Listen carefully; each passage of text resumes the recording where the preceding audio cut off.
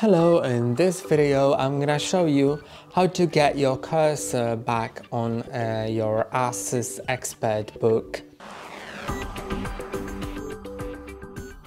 If you cannot see the cursor on the screen, try moving on the touchpad.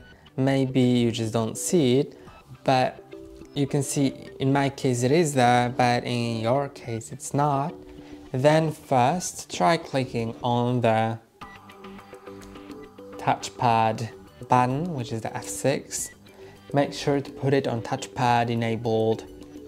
Also, if this didn't do anything, that's because the FN lock is enabled. You can see when I press on FN and escape, then it enables the FN lock. And now you can either just disable FN lock, or instead just press on FN and F6 at the same time and it'll do the same. So now let's go to the next thing. If your cursor doesn't work, then I'm gonna show you the steps using the keyboard on how to fix it. So I'm gonna go to Windows button on the keyboard, then type in settings and click on enter. Then click on tab until you're pointing on home and go down with arrows to point on Bluetooth and devices and click on space. Now click on tab until you're pointing on devices. If you go too far, you can just click on shift tab and now use arrows to go down to touchpad. Then click on space and make sure that it's enabled here. To disable or enable, make sure you're pointing on it with the tab key and click on space.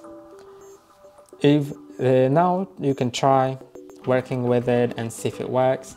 If it doesn't, then I'm gonna click on shift tab until I'm pointing on Bluetooth and devices, and I'm gonna go back to Windows Update, then click on space. Now click on tab to go to download and install all, and now click on space to start updating your system.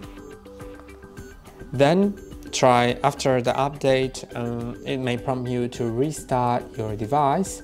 So in order to restart it, just need to click on your keyboard on Alt F4, or if it doesn't do anything, Alt FN and F4 at the same time. These three keys. Then it'll first close the settings app. Then if you do it again, it'll show this window. And now go with arrows to restart. And now you can just click on space. Or enter, I guess. And now it'll start restarting the laptop. If this still does not help, then you may need to plug in an external mouse to see what's going on. And that's all for today. Don't forget to like and subscribe. See you next time.